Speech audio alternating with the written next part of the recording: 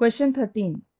Silver is electrodeposited on a metallic vessel of surface area 800 cm square by passing a current of 0.2 ampere for 3 hours.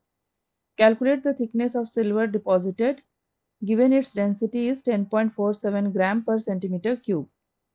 Now weight of silver deposited is equal to Z into I into T.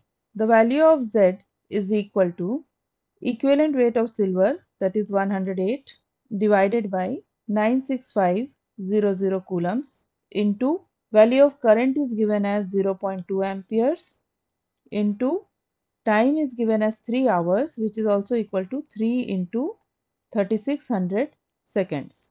Weight of silver is also equal to volume into density. Volume can be written equal to area, which is given as 800 centimeters square, into thickness of the silver deposited, let it be Y centimeter, into density. Density is given as 10.47 gram per centimeter cube.